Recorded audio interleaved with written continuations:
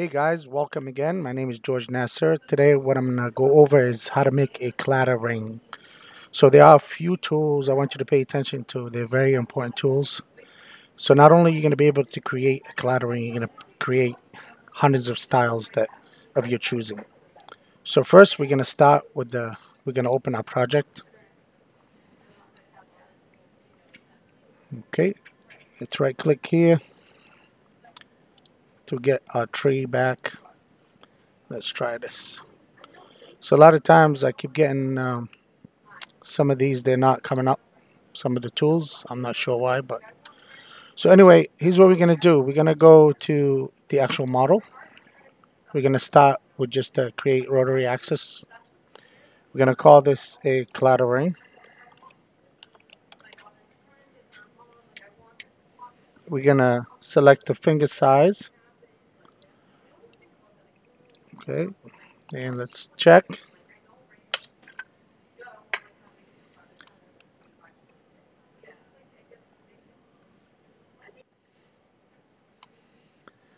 Okay, now we're gonna go to the actual model that we created. So here it is. Okay, we're gonna do a few things here. It's very important you pay attention to this one. So first we're gonna draw our heart. So we're gonna take a circle. We're gonna draw it here. Right click, left click, select it, press N for node. We're going to select the center two nodes and we're going to bring it down, create a heart. Right click, left click to get rid of it. So we're going to select it, escape, press F9, make sure it's centered. Okay, there are a few things here. So if you look at the actual measurement, it says 9 by 9. Okay, so let's fix this one. Let's make it exactly, let's say 7 by 7. Okay, we're going to apply it so we have a nice heart. Okay, so it's a good shaped heart. So now what we're going to do is we're going to draw our crown on top. Okay, so we're going to draw a box here.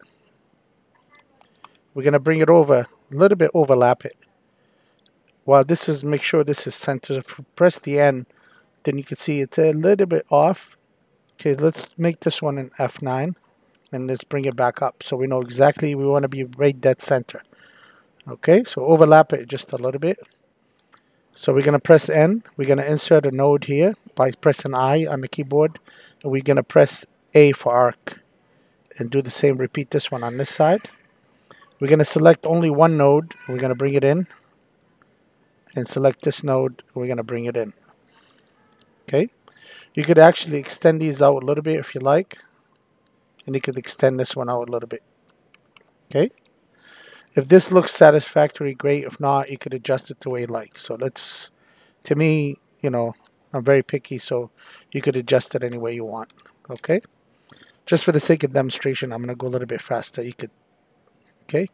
So here's what we're going to do. Now we're going to take the top and hold the shift key down, select the bottom.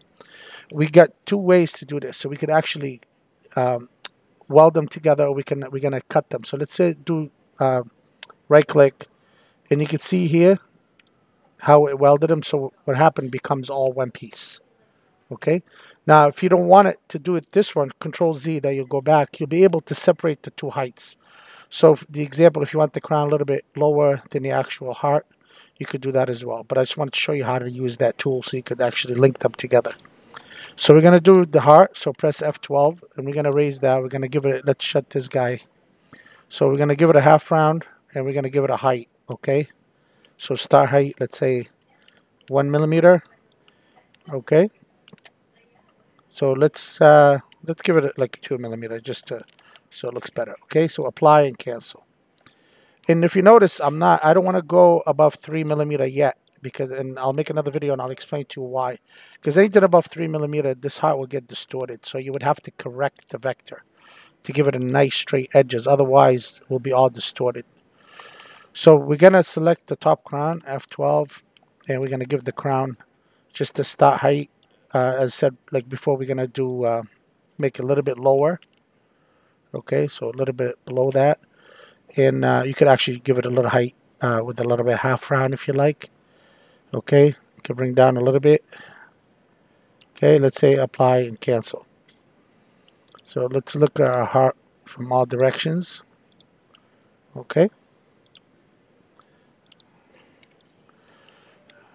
So that's what it looks like. All right, so The crown, you could make it, a couple loops or whatever you want. You could add whatever you want. Okay, so that just to give you some options. Okay, so I could do this here. Okay, we'll give this. Let's add this above it a little bit. Let's add this on top.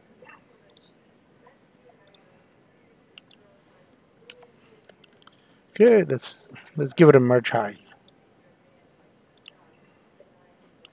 Yeah, let's give this the same height as the. Okay, you could give it a little bit of half round. Apply and cancel. Okay, just the different things you could do. Now here's what I'm going to do. You could add actually beads here to give it a little bit of, pretty design by holding the control key on the keyboard and create different things. Okay, and I'll put it there. Yeah, let's put this guy here. It's fine. So many people have different ways of drawing a Claddagh ring. Whichever way you like. So right click and group them, and hold the shift key down while you select the center line. Hold the groups and right click to the right, so they're all on the side. Okay, so that's why it was very important to center this. So this one, everything is on the left, so it goes perfectly on the side. So we're going to select the group circles, right click and group them, and press F12. And let's give them a little bit of height. And we're going to add that to the top of the crown. Okay, apply and cancel.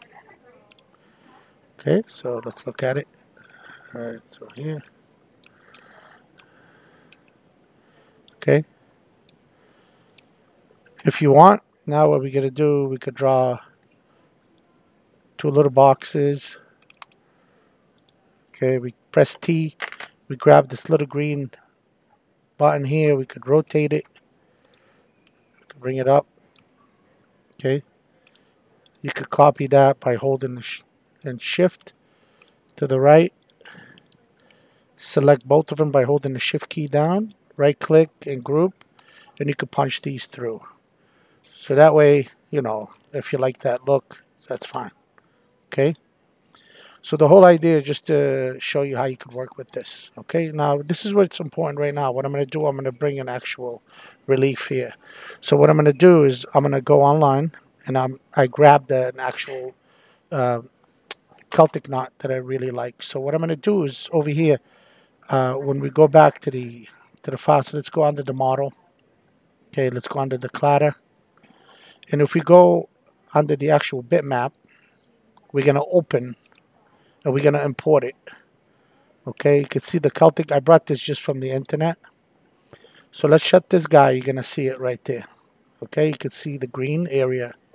So what I'm going to do, this is a very important tool. So when I'm going to go here, you can see this tool right here. It's called bitmap to vector. So I'm going to click on that and I'm going to reduce my colors. So in this, let's do like just two colors for now.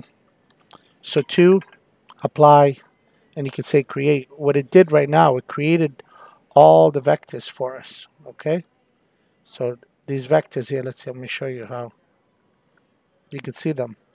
So automatically created those vectors. So let's move them over. Okay, and you can see them here. Okay, what we're gonna do, we're gonna use this tool, the weave tool, to create all that here. Okay, because right now it's just a vector. All right.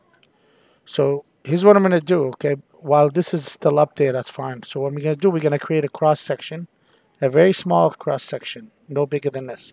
So later you'll start adjusting to the actual weave. Select it, press N, and remove the bottom.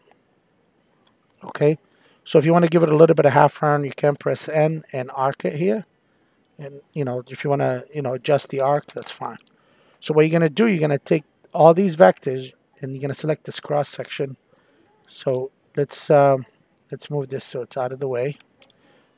Let's put them over here. So we're going to select them all and we're going to make sure it's ungrouped and hold the shift key down, select that little tiny cross section. Okay, you can see it. And we're going to go to our weave wizard here. let's shut this, and I want to show you what happened here. See how it created it for us? You could actually adjust it any way you want while it's still in motion here, which is still active. You could adjust it any way you want by adjusting the cross section. Okay? So if this is okay to you, it looks pretty good. Okay, you could apply and cancel. All right? So here's what I'm going to do. So what I'm going to do, I'm going to take this weave here, and I'm going to save it. Okay? So let's first delete this guy. So I'm going to delete it. Okay? And I wanted to show you what it looks like. So we're going to repeat this. Okay? Shift, and we're going to repeat it. And that looks pretty good. Let's see. Okay, apply and cancel. All right. So we're going to take this guy. We're going to actually save it. Okay. So when we go to the front relief, we're going to open the actual relief library and clip arts. I've done one earlier here. I put it here, but I want to show you how to bring it here. So we're going to grab it while you're holding the left mouse button. You're going to bring it and drop it off here. You can see it put it there for us. See, it's over here. This is the old one. And so it's on this corner here. So what I'm going to do, I'm going to right click and rename it. So I'm going to call this Celtic Knot New. Okay. Because we have this one. It's a little bit tight. I made it a little bit thicker. Okay. So I'm happy with that one right now. So what I'm going to do, I'm going to erase this again so I don't need it anymore. Okay. I just did it so I could have it there.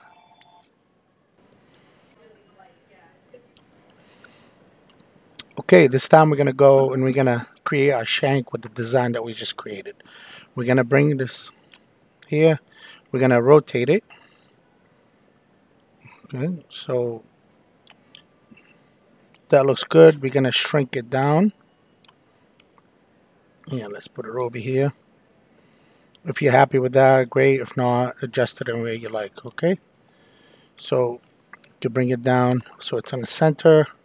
Rotate it. That's fine. While it's there, we're just going to paste it and make sure we could actually add heights to it and so forth. So if you click here, you'll be able to give it a height. Okay, and you could paste it.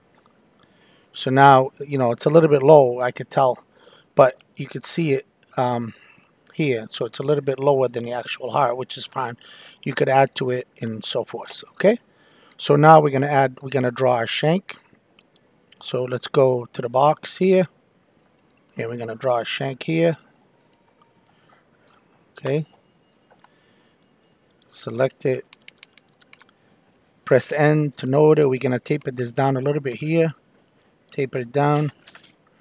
And you could actually snap this here. Or you could just snap them right there. Okay. You could make the shank any width you like. If this looks okay to you, kind of starts thick to thin. And vice versa. So, okay, let's do snap it here and snap it here, but we can't sweep it. So what I'm going to do, I'm going to insert a node here and bring this here. Okay, so make sure it's within the relief. Okay, that looks good right there. And all we do is going to raise it. Okay, so let's give this F12. Let's give it just a 1 millimeter, and we could adjust it from there. Okay, so 1 millimeter. Here's our shank. Make sure it's merge high. Okay, and we're gonna give it a little half round look on top, and we're gonna apply and cancel. Okay, now all we have to do is just copy to the other side, and we're done. Okay, so we're gonna use this tool, relief mirror, and left to right, and here's our ring. Okay, now remember, you could adjust it any way you want. You could put a stone in the middle and so forth, just to give you an idea how you could do it and create something very simple, but yet just from something I brought from the internet and create something very pretty. Like here, you could fix all these divots here if you like, just bring it over a little bit more. But all these, we could work on those later, but I just want to show you something simple. And I hope you enjoyed this, and please don't forget to subscribe.